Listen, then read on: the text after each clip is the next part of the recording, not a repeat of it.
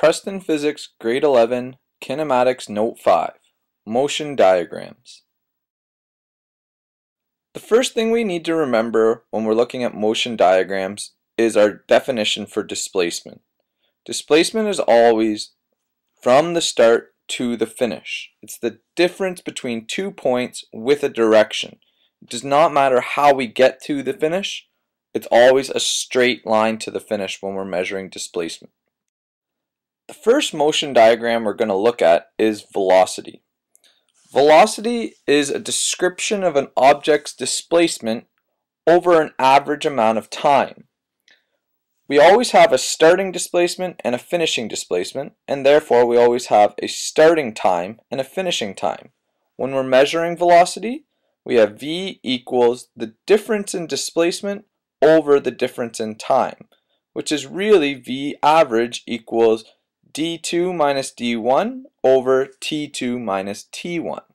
The second motion diagram we're going to look at is acceleration, which is very similar to velocity, but instead of having d1 and d2, in this case we have v1 and v2.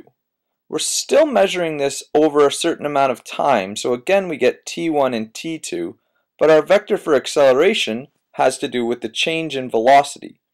Therefore our acceleration is delta v over delta t, which equals v2 minus v1 over t2 minus t1.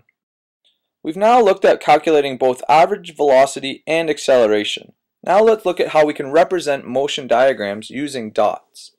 The first diagram we'll represent is a car on the 401 moving at constant velocity. We're going to represent this by placing our dots equal distance apart as the motion is not changing. As you can see, this represents constant velocity. The second diagram we'll look at is a car that's rolling down a hill. This diagram is going to include some acceleration. When we look at this, we're first going to draw our hill so that we can see what we're representing. And you'll notice when we start drawing our dots, they're going to be close together at the beginning and gradually move apart.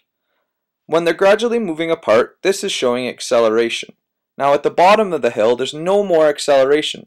It's moving at a constant velocity, so we need to show that the dots are equal distance apart. The last example we will look at has both constant velocity and acceleration, however they're in different directions.